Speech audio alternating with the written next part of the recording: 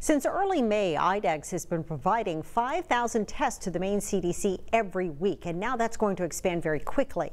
As News Center Maine's Vivian Lee tells us, the Westbrook company is leveraging its extensive innovation to meet a critical need.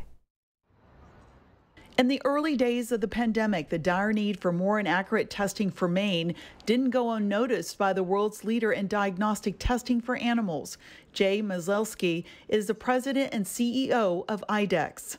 We saw the need and we knew we could do something about it, and we felt that we could bring all the innovation power of IDEXX. We do millions of tests a month to be able to apply our technology and product development and manufacturing to help out. The company had already developed a diagnostic test for animals prior to the outbreak of COVID. Cats, and in very rare cases dogs, can be at risk for the virus. Veterinarians are using this tool on animals who present with symptoms. Genetically, it's the same virus, whether it's in a cat or a dog or a human.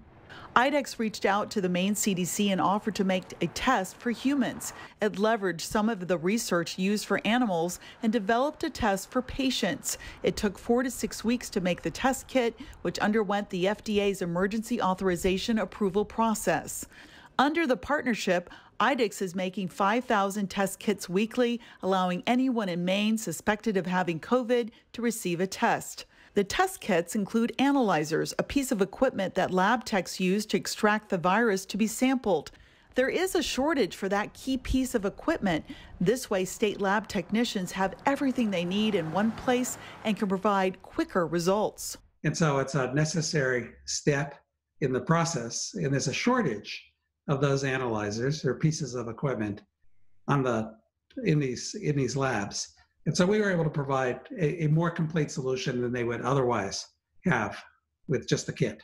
Now, IDEXX is also using its capacity to make test kits for IDEXX, the state's largest private regional lab, which also provides primary lab services for Maine health hospitals and physicians. Mazelski says IDEXX and its workforce are willing to consider rising again to the challenge if there's another public health crisis. They're very innovative and entrepreneurial, and we worked very hard to be able to partner with the state to help keep Mainers safe during the pandemic. Vivian Lee, News Center, Maine.